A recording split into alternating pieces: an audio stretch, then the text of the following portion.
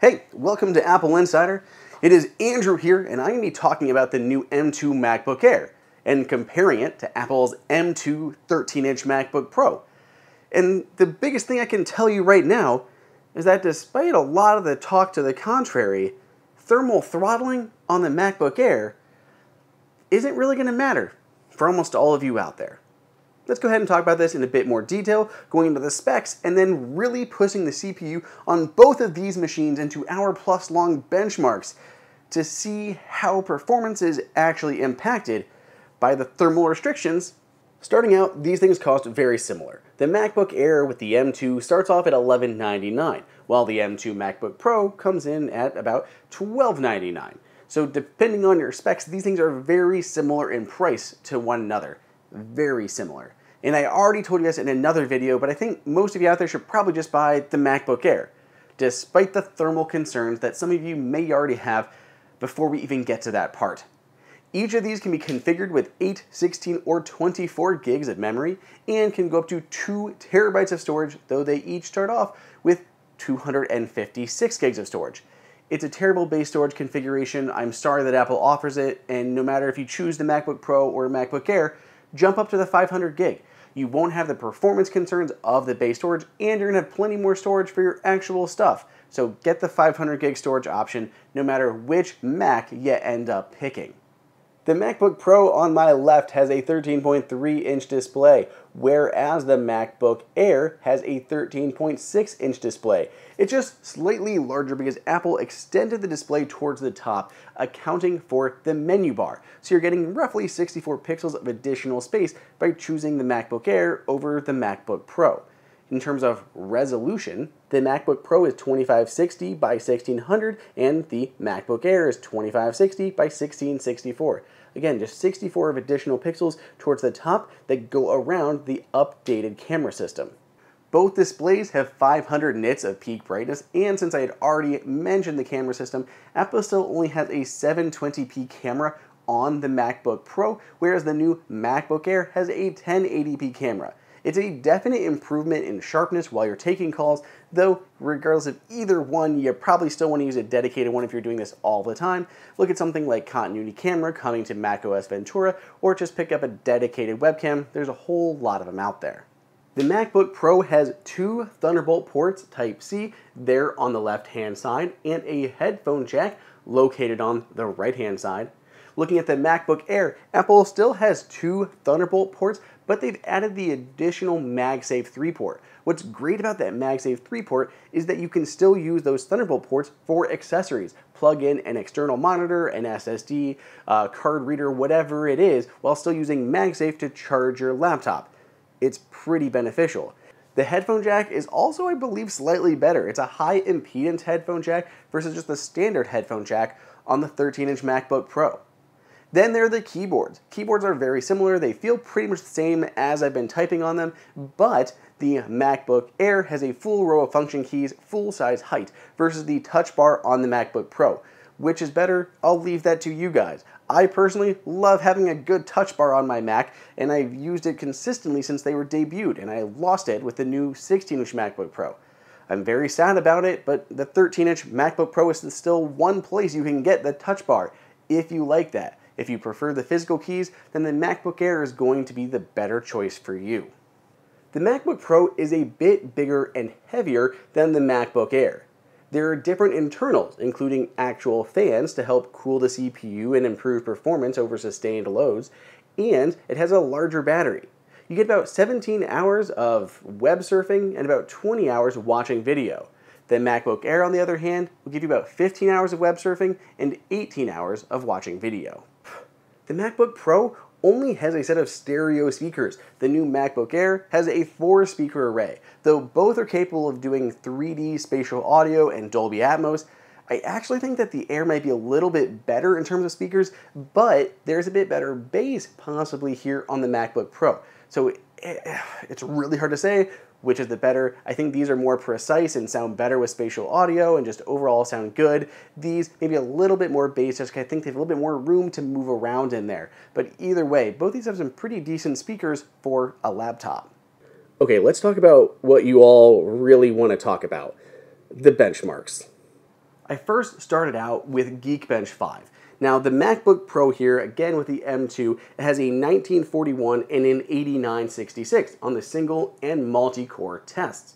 Pretty good numbers for the M2. If we go to the MacBook Air, it got a 1909 and an 8547. So not too far off, slightly lower scores here for the MacBook Air versus the MacBook Pro. Now let's go ahead and look at graphics with Geekbench 5's compute test running under Metal. In this case, the MacBook Pro scored a 30,070 compared to the MacBook Air with a 26,425. But the difference is that the MacBook Pro is a 10-core GPU, whereas the MacBook Air is only running an 8-core GPU, because these are both base models. If you were to upgrade the MacBook Air to the 10-core GPU, you'd likely see better performance results in comparison to the MacBook Pro. So it is possible to get higher graphics scores here.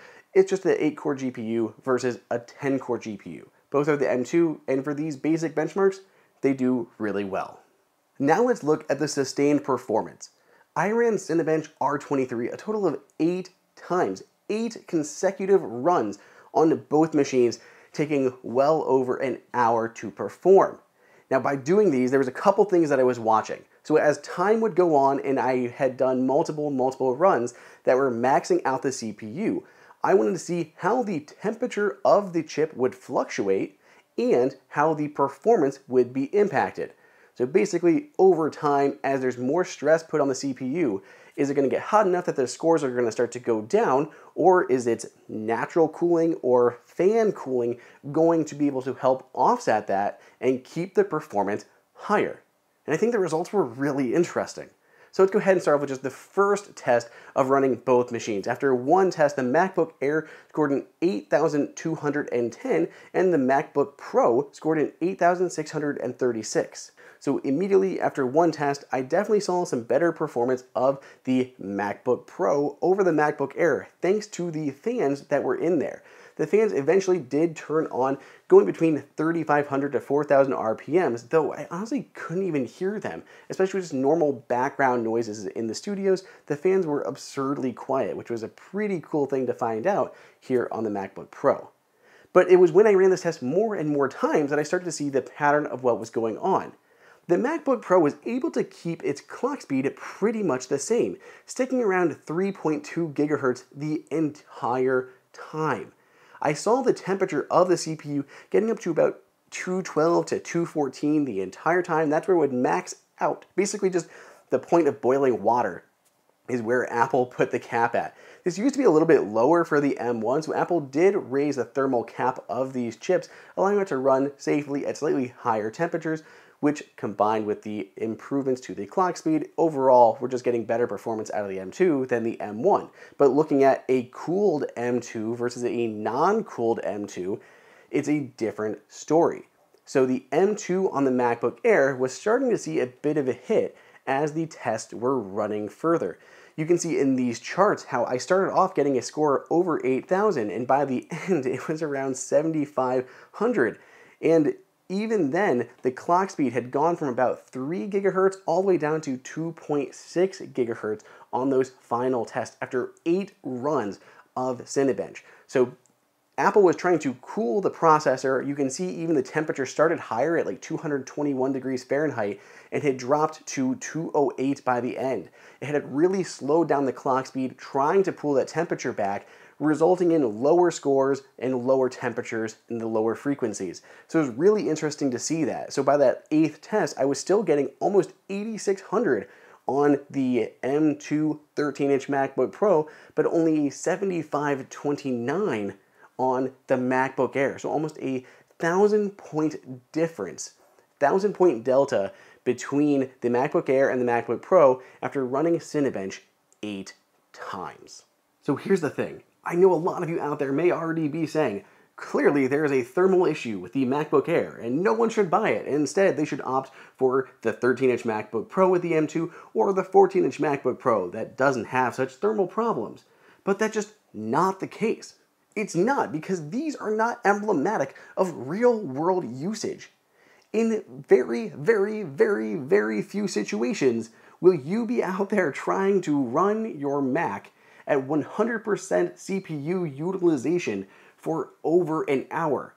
It took at about 10 minutes per run.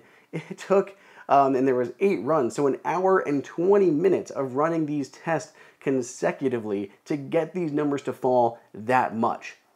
You won't be doing that unless you're doing something that's that crazy, but at that point you probably shouldn't be looking at a MacBook Air or entry-level MacBook Pro. You should be jumping up to a 14 or a 16 or a Mac Studio or a Mac Pro, something that is capable of that power, not these entry-level units. When you're looking at just your typical standard performance, those earlier tests, those earlier benchmarks, the Geekbench results, there's very little difference. The single core tests are coming back pretty much the same between these two, and that's what you're going to be doing when you're opening tabs and applications and jumping between things and editing things and being in emails. Every task that most people are doing out there are not going to be impacted by these thermal limitations whatsoever. In fact, I think it's impressive that it took an hour and 20 minutes to get these scores to drop that much on the MacBook Air, and is very emblematic of the actual usage that people put on these machines. This is not a real-world use test of the MacBook Air. It's a stress test, maxing out the CPU for almost an hour and a half. And I'm sorry, but nothing that most people do is going to do that. So I think it's perfectly safe to go for the MacBook Air instead of the MacBook Pro because I think you get a lot more value. You get a better screen, a bigger screen, you get additional ports, you get better headphone jacks, you get this redesigned, thinner body, lighter weight, and can even be a little bit cheaper. I think it makes more sense for a lot of people to go with the MacBook Air than the MacBook Pro, despite the 13-inch MacBook Pro getting better performance over time. But let me know what you guys think. Do you agree or do you disagree? Let's have a civilized discussion down below in the comments or on Twitter at Andrew_OSU. And if you'd like to pick up the MacBook Air or MacBook Pro, there are links for you down below in the description. Otherwise, stay tuned. I have a lot more videos coming your way.